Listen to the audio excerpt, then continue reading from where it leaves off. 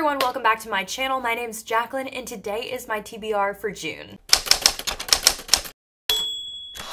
So I have 3 whole TBR videos coming for you guys this month. It's so crazy because I'm going to be doing just this, like today's video is just my main TBR. So I have a couple books that I need to get read this month, mostly the NetGalley reads from my NetGalley jar. But then I'm also participating in 2 other readathons this month, which, oh my gosh, I'm gonna try and read so many books this month because I didn't do very well in May, which you'll see in a couple days, but I'm trying to still get a couple books in there to like hit a couple different goals. But for June, I'm gonna be reading literally like the most books I think I've ever read in my life. So the first readathon that I'm going to be doing in June is the Buzzwordathon that's hosted by Kayla from Books and Lala. This is from, I forget exactly the dates, but I will pop it up here and I will leave a link down below to her announcement video so that way you guys can participate. The actual word is going to be you, so I'm going to be reading a whole bunch of books with the word you on them, and a bunch of them I think are going to be thrillers. I actually have my TBR pile ready for it. I have to pick up a couple more at the library and then that video will come to you guys very shortly, so stay tuned for that. And then the second readathon that I'm going to be doing in June is Romanceathon, which is the readathon that I'm hosting with my BFF Gabby from Gabbyreads. Like, I love that girl so much. Oh my gosh, she's amazing. And it's gonna be super fun. So please check out both of our announcement videos. I will have them linked down below as well. I already have all my books picked out for it. Cannot wait for that TBR video, which again will be coming very shortly. But for now, let's get into the actual TBR for the rest of June because I have about a week or 2, I think, of reading before those actual readathons start. I think it might be like a week and a half. So I have a couple books that I actually want to get done. So first, let me pick out of my NetGalley jar.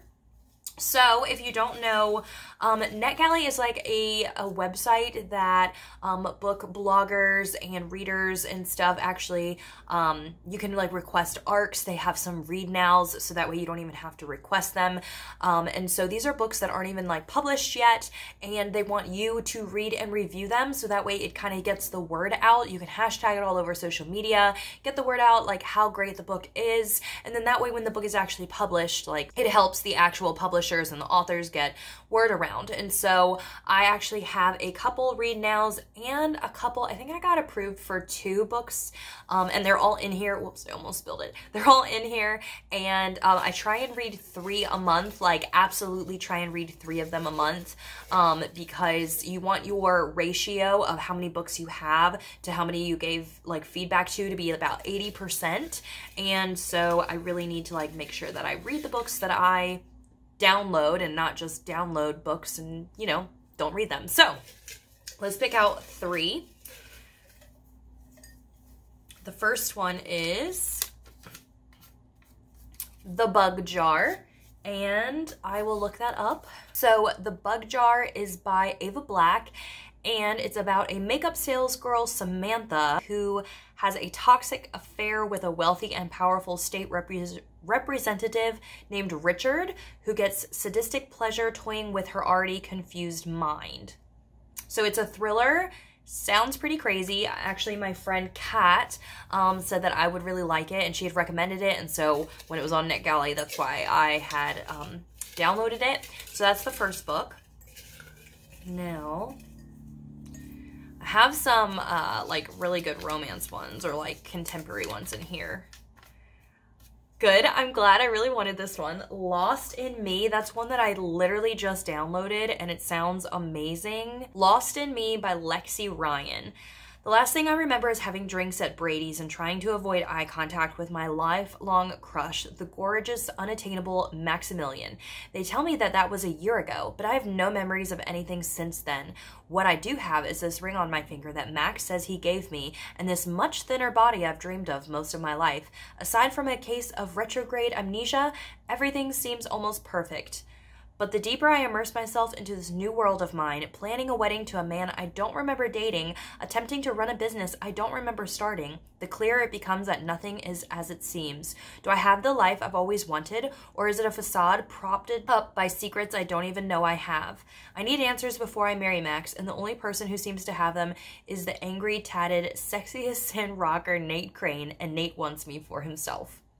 So it's like a romance, but then it also has that weird like amnesia part, so it's kind of has some like, I don't know, it just sounds really, really good. I downloaded it off of NetGalley. It was a read now, and I'm super excited to read it this month.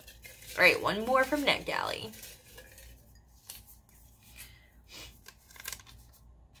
The Friend Zone. Yes, I wanted to read that one too.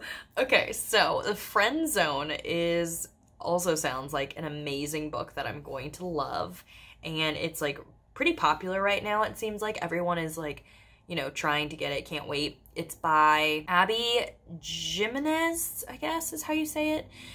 Kristen Peterson doesn't do drama, will fight to the death for her friends, and has no room in her life for guys who just don't get her. She's also keeping a big secret, facing a medically necessary procedure that will make it impossible for her to have children.